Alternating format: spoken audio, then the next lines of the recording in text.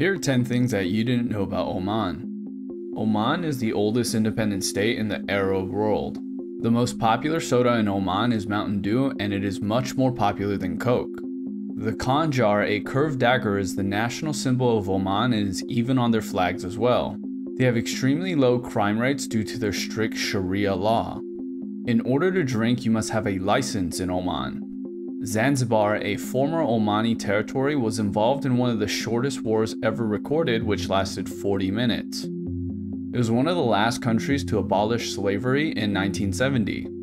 Oman has an absolute monarchy while the Sultan controls all aspects of the government. At one point in time in the 19th century, Oman's capital was in Stone Town, Tanzania. Historically speaking, Oman used to be one of the greatest shipbuilding countries in the world, though no longer the case.